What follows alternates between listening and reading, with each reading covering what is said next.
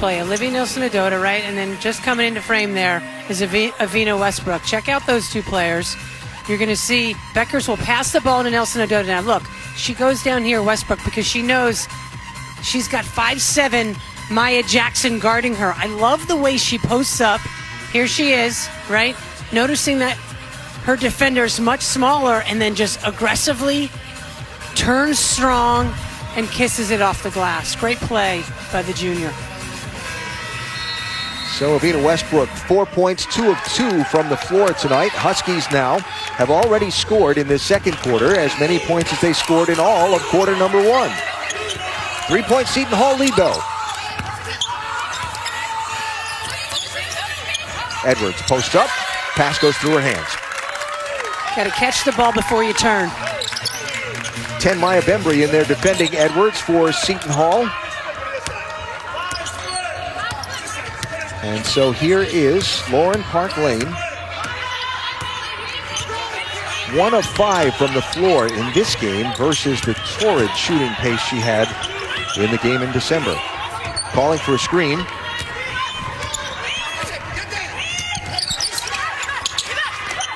Smith. Rebound Westbrook.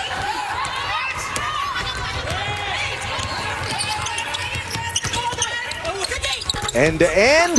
That was cruel. Rounded out, but Aaliyah Edwards with the tip. Huskies get a reset. That was a nice aggressive take by Westbrook.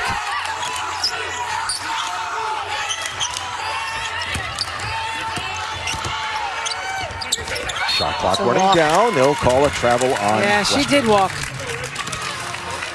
It's amazing how many walk calls have been called tonight already. We've seen it in spurts this season. It's been the flavor of the year. Besides COVID. Yeah, well, that too. I was trying to keep it positive, you know? What do we got? That is going to be a turnover by, it was a 5-second call. Turnover by the Pirates. Coach Bozzella. He's hilarious. Great guy to talk to. Really engaging. Aaliyah Edwards, speaking of 5 seconds, move the ball. There you go. There's Beckers over the top of Park Lane. Aubrey Griffin and Edwards both crash for rebounds. Nice job by Edwards to just find a way to find the ball and put it in. Some nights it's really difficult on the offensive end. The entire Seton Hall bench jumped and screamed at the same time. Griffin on the floor. Westbrook on the run. Got it. I mean, that was all because of the aggressiveness of Aubrey Griffin diving on the floor. Huskies take the lead.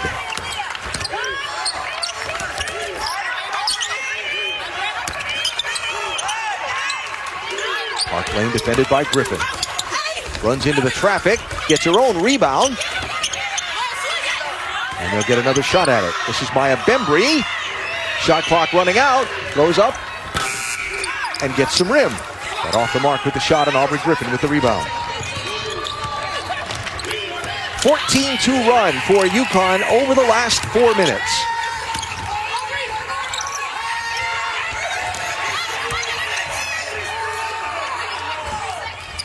Nika Mule. Aubrey Griffin crashing again for another rebound, but out of bounds off of Uconn. How about this? Diving on the floor, wanted the ball more than anybody else.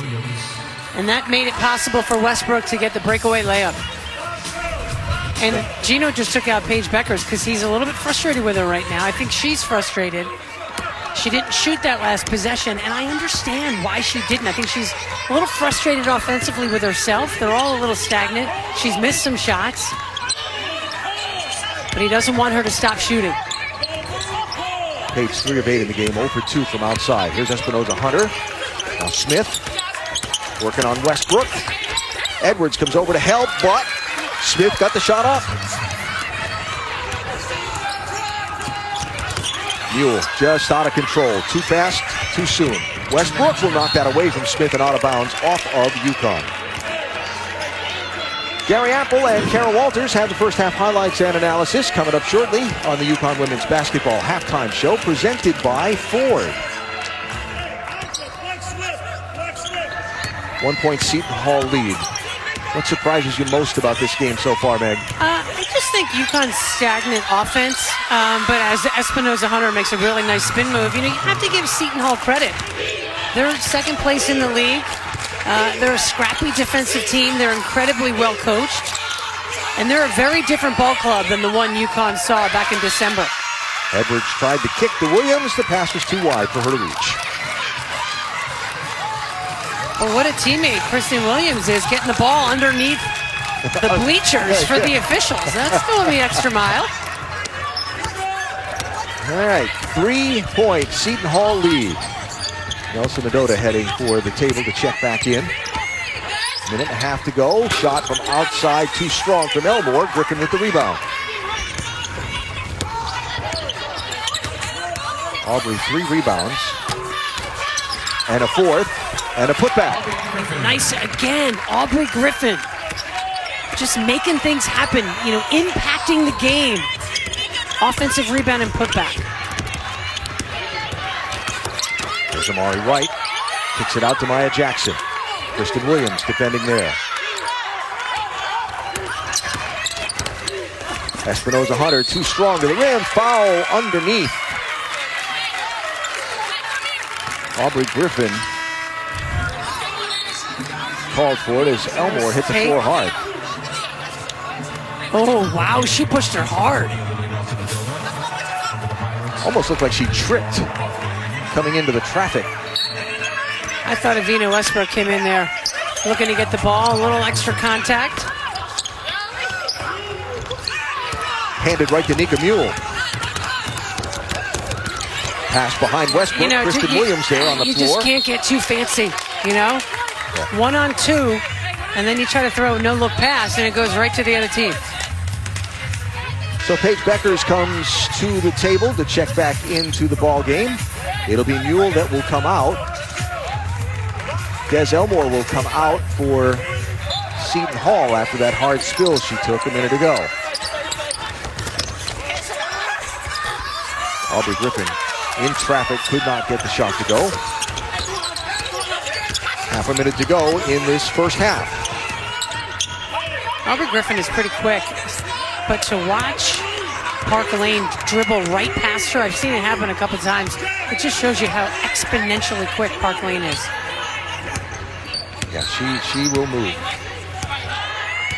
And for one of the smaller players on the court, if not the smallest, she goes fast to the rim like that. Knocked away.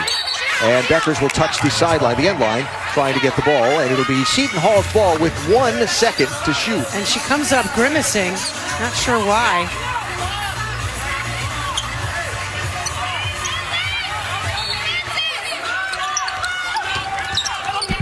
Knocked away by Kristen Williams. And that'll be a shot clock violation. And Uconn will have the ball with 6.3 seconds to go in this first half, trailing by 1. Let's see if they run a better play than they did at the end of the first quarter. Yeah.